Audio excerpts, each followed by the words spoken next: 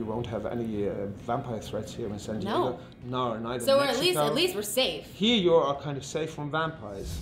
Today's episode of Clevver Newsfeed is brought to you by T-Mobile. Keep up with the freshest pop culture news with T-Mobile. Hey guys, it's Sinead DeFries here at San Diego Comic-Con, sitting down with Richard Sammel from FX's The Strain. All right, so season 3, coming in August. We're super excited. So am I. What can you spill about the upcoming season? Nothing. Oh, come on! No. It becomes really very, very edgy. Let's say we know since the very beginning that New York is or is going to be infected, and that all this is heading towards a real serious battle between vampires and humans. And in season 3, is the turning point of the whole thing. It's after season 3, you can say there was a before and there is an after. And that's exactly what happens in season 3. So we push all what we know and all what we have towards a peak. And then madness. It's madness. And then you will have a new world. Of course, the one thing will continue. We have humans fighting vampires, but let's say the balance that we had so far is, so to say, a little bit shaken. Yeah. Is that unclear enough and clear enough at the same time? It's perfect. That's good. But what do you think is like for you since season 1? I mean, you don't seem too evil in real life, which is great. No, I'm very happy for that, I can say. But how do you like playing that kind of character? Is it like fun for you, and how do you find the inspiration to get so in character for that kind of role? Oh my God. No, the very thing that triggered my curiosity and my enthusiasm was to work with Guillermo del Toro in the first place, and then to have a work I can do which is based on books. I like the fact that it's not just a script, it's something else, another source I can go to and be inspired by, you know? The sexy thing for me was to play a vampire and human at the same time. It means that you push what you humanly can offer as emotions to a very dark corner because you're not human. Or let's say you split yourself in two, and all what is bad in you give to the vampire, and all what's good in you give to your formal human life.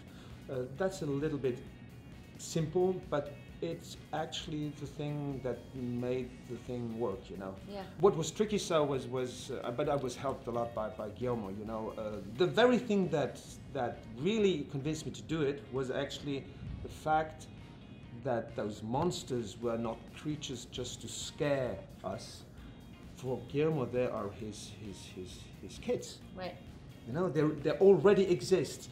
Of course, they are the fruit of his imagination, but they exist for him. They're real existing creatures. And that's exactly what I wanted, you know.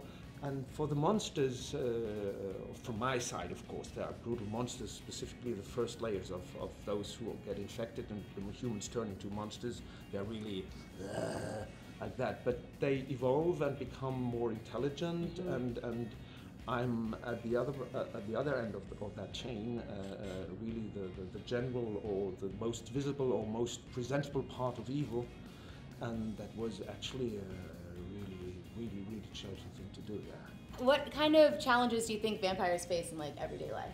If vampires the would vampires exist, were at San Diego Comic-Con, yes, walking down the street, what kind of challenges do you think that they would face? Well, the biggest thing in San Diego definitely is the sun. Right. It wouldn't last very long, I guess. There's no doubt about that. Yeah, the thing is creating or finding an environment that fits for vampires, and the next thing is food resources, finding food, you know.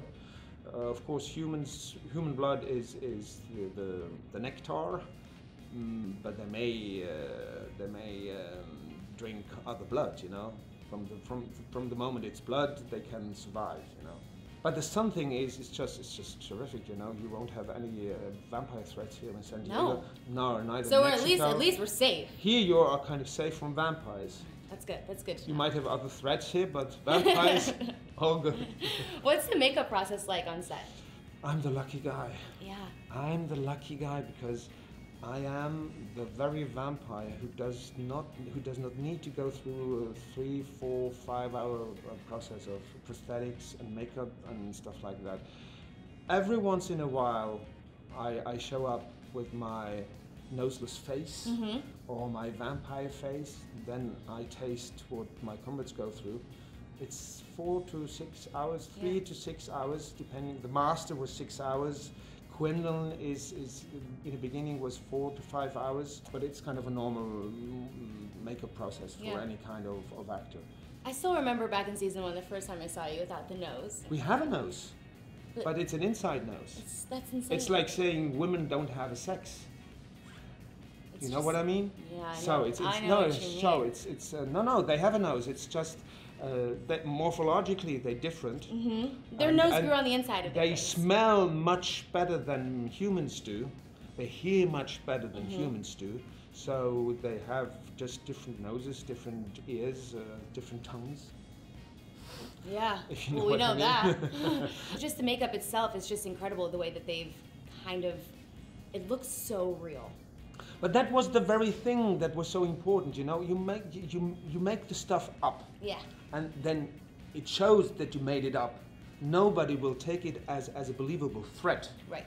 When you create those monsters and you put some effort in it, and you have Guillermo del Toro and all his team who create them in a way that he can talk for weeks about the biological process and how they and how they eat and how they sleep and how their hair is, or if they don't have hair, why they don't have hair, why the nose is like it is, and stuff like that. He has a complete, full vision of who they are, you know, and that was actually the very thing that interested me, you know. They need to have their biological process, the saliva and all this stuff, you know, and the tongue, which is the end result of a complete different inner organic body. They have different organs and stuff like that. I was very much into that to understand what kind of thing I would play, you know. You need to understand that, you know.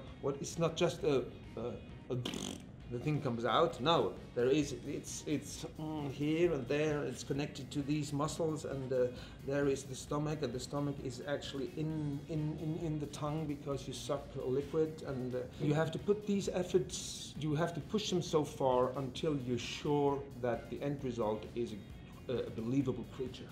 And then you just need to show them, and you are scared because you know they really exist. Click left to check out the 5 craziest Pokemon Go stories, or click right to check out 16 more epic celeb falls. And another big thanks to T-Mobile. With double the LTE coverage, now you can stay in the know in more places.